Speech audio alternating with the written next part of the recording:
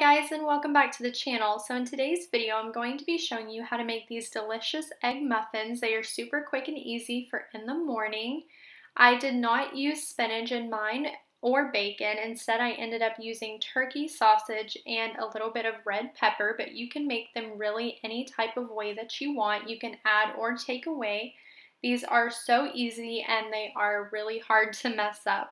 So I wasn't making very much this morning, so I went ahead and started off with 4 eggs. I went ahead and broke those and added some garlic and some black pepper. I went ahead and whisked that together. So I went ahead and chopped up the onion and the sausage and mixed that together. I'm going to go ahead and set my oven for 375. Now I did not have any cupcake sheets, so I went ahead and sprayed some Pam into the pan itself and just poured them in like so. I went ahead and put them in the oven for 15 minutes, and when I tell you the results were crazy, they were crazy.